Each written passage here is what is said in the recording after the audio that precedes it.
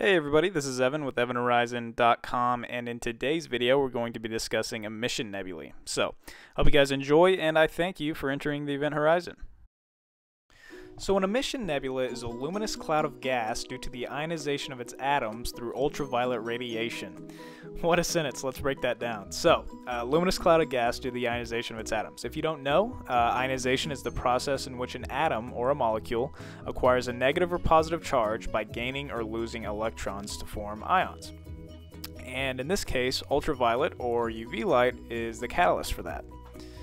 So, emission nebulae occur in several different ways, most prominently in either H2 regions, in where recent star formation has taken place, and these stars emit UV light that ionize the surrounding gas, but also in planetary nebulae, in which a dying star has ejected its outer layers with its exposed core, then ionizing that. So there you go, guys, emission nebulae in a nutshell. I think that about does it for all the scientific jargon I'm going to throw your way. If you enjoyed, please subscribe. This is a channel all about just simply trying to convey ideas and concepts in astronomy in a timely manner. So, again, I hope you enjoyed, and I will see you next time. See you guys.